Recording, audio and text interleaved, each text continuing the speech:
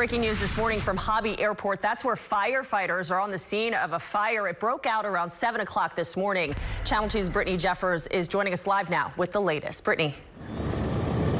Hey, good morning. We just received an update on this. In fact, we are told that this fire is out right now, but you can still see Houston Fire Department crews are out here on the scene. We are told that there was minimal damage caused by smoke, but there were many people who reported seeing that smoke this morning. Let's go ahead and take a look at some of those photos that were shared on social media this morning. This was on Twitter about an hour ago, and according to a representative with the Houston Airport Systems, we are told that there was not an aircraft inside of the hangar at the time of the fire. Again, they are reporting minimal damage caused by smoke, and we're also told that airport operations had not been impacted at all because of this fire. Now, at this point, as far as the investigation is concerned, we are told that Houston Fire Department will be investigating to try to determine exactly what was the cause of this fire.